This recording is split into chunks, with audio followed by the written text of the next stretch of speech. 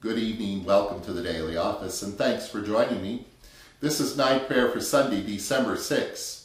It's the second Sunday of Advent, and the scripture for this service, Psalm 150, 1 Thessalonians chapter 5, verse 1 through 11, and a canticle from Isaiah chapter 60, verses 1 through 3, and 18 and 19. And please join me in singing the third verse of Once He Came in Blessing by John Rowe. Thus if you canst name him, not ashamed to claim him, but will trust him boldly, nor dost love him coldly, he will then receive you, heal you, and forgive you. Our help is in the name of God Most High, the maker of heaven and earth. Let us confess our sins to God. O merciful God, we have sinned through our own fault, in our thoughts and words and deeds, and in what we have failed to do. We have not loved you with our whole hearts. We have not loved our neighbor as ourselves. We beseech you, overlook our faults, cast our sins behind your back, that we may serve you and praise you all the days of our lives. Amen. And may Almighty and merciful God grant us forgiveness of all our sins, and the grace and the comfort of the Holy Spirit. Amen.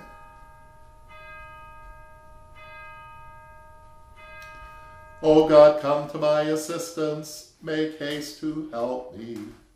Glory to you, source of all being, eternal Word and Holy Spirit, as in the beginning, so now and forever. Amen. We praise you, God Most High. We praise you in your sanctuary.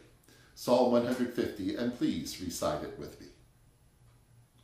We praise you, God Most High. We praise you in your sanctuary. We praise you in the firmament of your power. We praise you for your mighty deeds.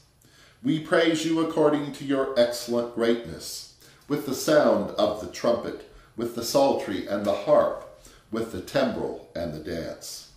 We praise you with stringed instruments and organs, upon the loud cymbals, upon the high-sounding cymbals. Everything that has breath praises you. We praise you, God Most High. Glory to you, source of all being, eternal Word and Holy Spirit, as in the beginning, so now and forever. Amen.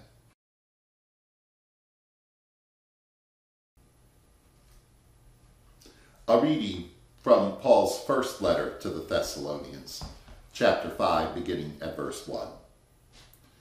Now concerning the times and the seasons, brothers and sisters, you do not need to have anything written to you, for you yourselves know very well that the day of the Most High will come like a thief in the night.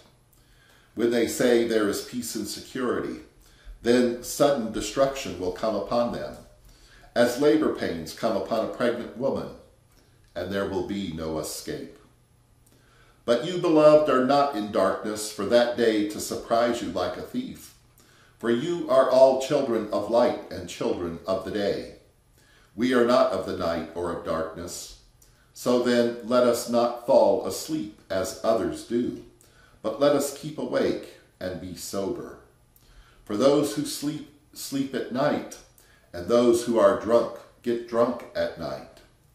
But since we belong to the day, let us be sober, and put on the breastplate of faith and love, and for a helmet the hope of salvation.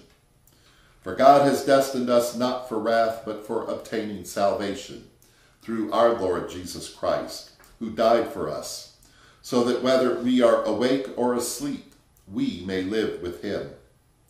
Therefore encourage one another, and build up each other, as indeed you are doing. Here ends the lesson.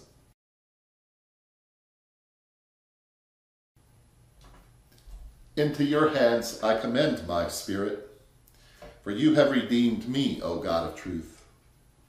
Keep us as the apple of your eye, and hide us under the shadow of your wings. Our beloved, which art in heaven, holy is your name. Your kingdom come, your will be done on earth as it is in heaven. Give us this day our daily bread. Forgive us as we forgive others. Lead us not into temptation, but deliver us from evil. For the kingdom, the power, and the glory are yours, now and forever. And let's recite the canticle together. Arise and shine, for your light is come, and the glory of the Most High shines on you. For darkness shall cover the earth, and gross darkness the people. But the Most High shall rise on you, and God's glory shall be seen on you. And the Gentiles shall come to your light, and rulers to the brightness of your rising. Violence shall no more be heard in your land, neither wasting nor destruction within your borders. But you shall call your walls salvation, and your gates praise.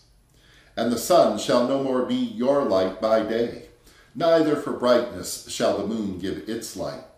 But God Most High shall be your everlasting light, and your God shall be your everlasting glory. Glory to you, source of all being, eternal Word and Holy Spirit, as in the beginning, so now and forever. Amen.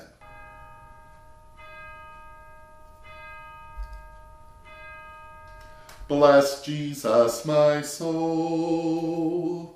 And may the grace of our Lord Jesus Christ and the love of God and the fellowship of the Holy Spirit be with us all now and forever. Amen.